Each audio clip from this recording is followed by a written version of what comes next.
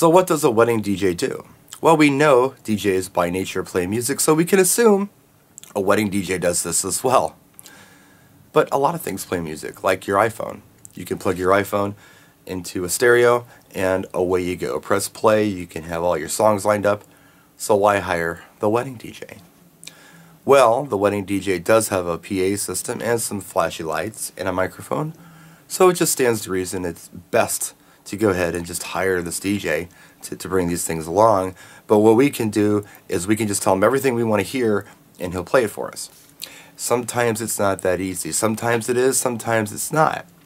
Now, I've been doing this almost my entire life, and it's what I've focused on my entire life. It's not hard for me to go into a room and program the evening with music. What I mean is reading the crowd. This is what wedding DJs typically do.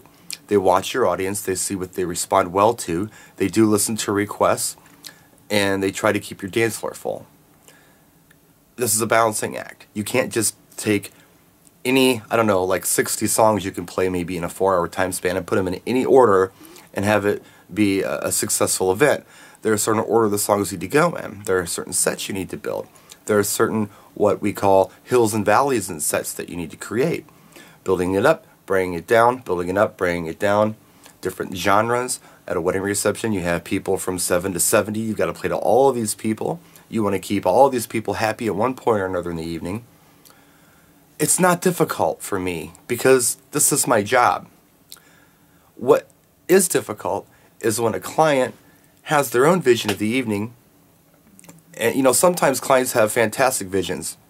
They really know their friends and family, and they give you a very thoughtful request list. Some people don't. Some people only think about themselves or themselves and their immediate peer group, who are usually their wedding party and their friends, and they leave out everyone else who happens to be attending this party. Grandparents, parents, cousins, aunts, uncles.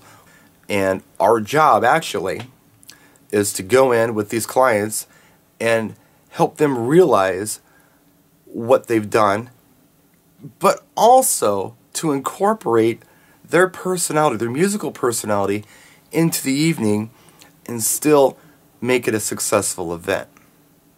That might not sound like a lot, but believe me, it really is. It's a lot of coaching on our part, because as DJs, we do not want you to have a bad party. We want you to have a great party, and we do want you to have what you want.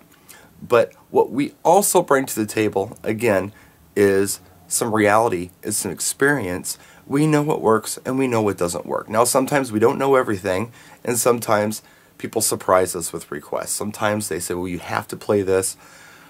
Boy, I don't know how that's going to work. You throw it on and boy, it works really well. But that's more the exception to the rule. We have a real good grasp on what works and what doesn't work to make a successful party. And that's part of our job. And that's just only one part of our job.